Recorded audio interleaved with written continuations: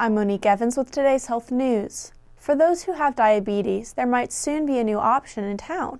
Clinical trials at the University of North Carolina, UNC, indicated injections of IDegLira were more effective than the current standard treatments of metformin and Lantus insulin.